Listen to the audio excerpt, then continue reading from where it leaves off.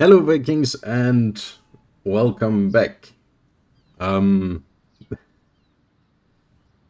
there was a Windows update over the weekend and it has caused absolute havoc on my, well, all my settings for everything. So all the recording I did yesterday had no audio whatsoever. So I guess it's time for another top 5. And today we'll do top 5 jets, starting with the F3D1 at number 5. Um, it's nice playing both in air and ground battles. As you can see, I have been using it ground battles last. Massive bombs, unfortunately they drop simultaneously. It's a naval plane, so you can carrier land if there is carrier on the map. Does it actually have 2 pilots? It does. Double the pilots means double the pilot snipe ability. It has a very nice radar and 420 mils and just overall a fairly decent plane, and I quite enjoy flying it. At number 4, we got the Arado 234C3. Not actually sure if I prefer this or the C... is it the C2? The B2. They have the same bomb load. The C3 just gets guns and twice the number of engines. Or double the number of engines. They are decent in air, especially the 6.3 one. But in ground in particular, they are absolutely devastating with 3 500-kilogram bombs dropped individually.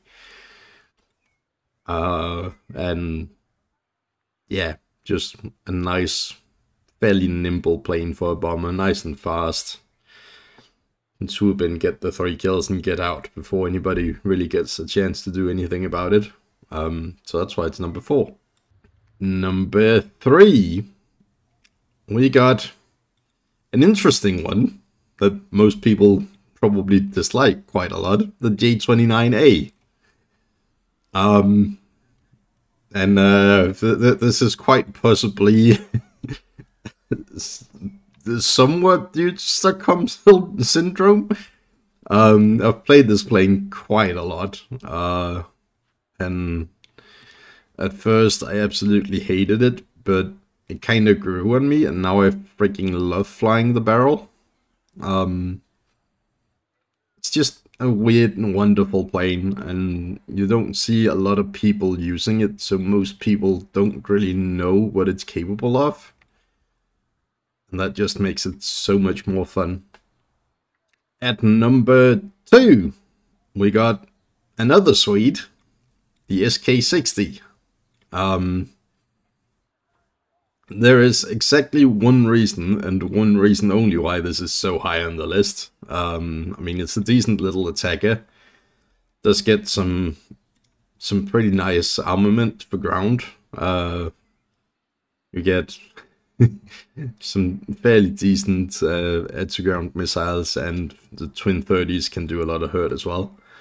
But this is currently the only plane in the game that has reverse thrust that you can use mid-flight, which means that you can do some absolutely ridiculous maneuvers while dogfighting. Even though it's not the most mobile plane there is. Decent speed, decent mobility, but being able to deploy air brakes and reverse thrust and just drop speed like a freaking brick through mud, you can really take some people by surprise if you do it right, and it is so much fun. And also you can land and reset caps and ground a lot easier than most other jets. Plus, again, you got the twin pilots, so lots of fun there. And it's a very small plane. So yeah, a bit of a unique one at number 2.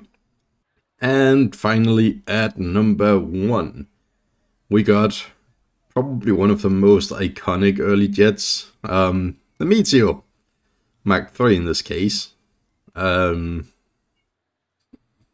Did enter service before the 262 actually, but it was never used offensively because advanced tech and expensive stuff and Brits being weird.